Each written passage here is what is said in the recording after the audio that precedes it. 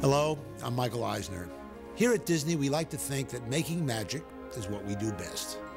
Walt Disney set the standard for making magic in 1937 when he introduced the world to the first ever full-length animated motion picture, Snow White and the Seven Dwarfs.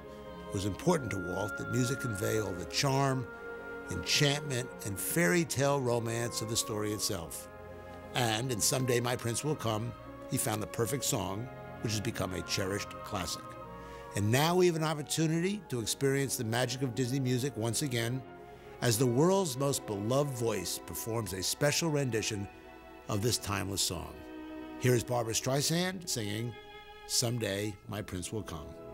Enjoy.